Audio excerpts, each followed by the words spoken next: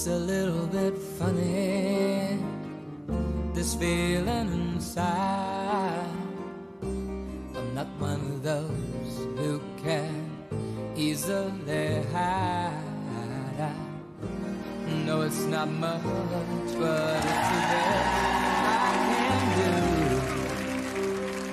My gift is my song, and this one's for you.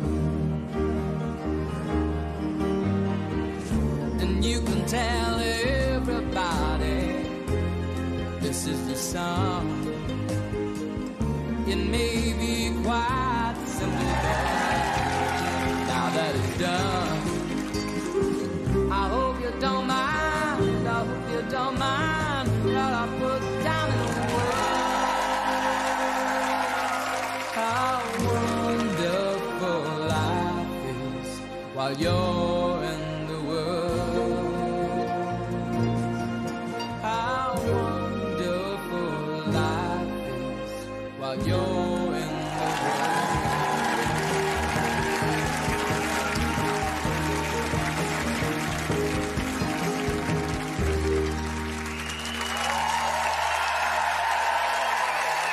An Elton John classic and a real change of tone for Jess and Radzi, who loves to get into the big characters, really, but trying to send a message to the ice panel: don't let the sun go down on me.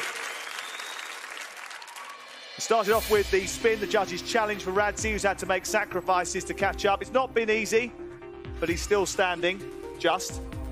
The teapot layout, no strain for these two. And the layout lift, a little more challenging, trying to push the boundaries a little bit. Last week, he was a great big ogre. This week, the tiny dancer has turned romancer. Did the judges feel the love tonight? Ashley? 6. John? 6. Jane? 5.5. And Chris? 5.5. I guess that's why they call it the Blues. 23 out of 40. 23 out of 40. You've worked so hard on it. So, yes, we have.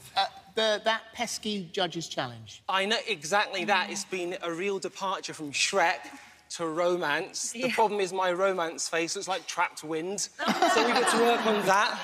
But it's actually been a real challenge. And you've worked him really hard this week as well. I have. Tough love, but I feel like he needed it at times.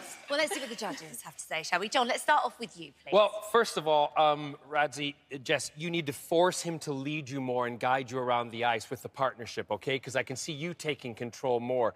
The story itself, it would have been great if we could have followed through with the whole story of the routine, but I just didn't get it. So, unfortunately, it just lacked a little bit of luster for me. OK, thank you, Chris. A slow tempo doesn't mean slow over the ice, and I think you're capable of moving out more over the ice, even though it is this slow tempo. And just be careful of going into certain moves. You're still tending to be on 2 feet, rather than let's start using 1 foot at a time, as opposed to a 2-foot situation most of the time. But the trap wind looked OK to me. Jane? That, Jane. Don't know how to follow that, yeah. I thought last week's routine, you had more content. And I think because it was a slower routine, there was less in it. And as Chris said, you don't have to be that slow over the ice. And there were those 2-footed moments. I loved the little bit where you did in Wolshold. But I think we need to step it up for next week. OK, all right. And Ashley, you agree with that? Yeah, I mean, I think there was a decent amount of content, and I think we all think more speed, but for such a beautiful song, I just wanted more heart. I think it ended up falling a little bit flat because we just wanted more. So I think you are capable of that, so just give it if you're here again next week. Thank you, judges. Thank you very much.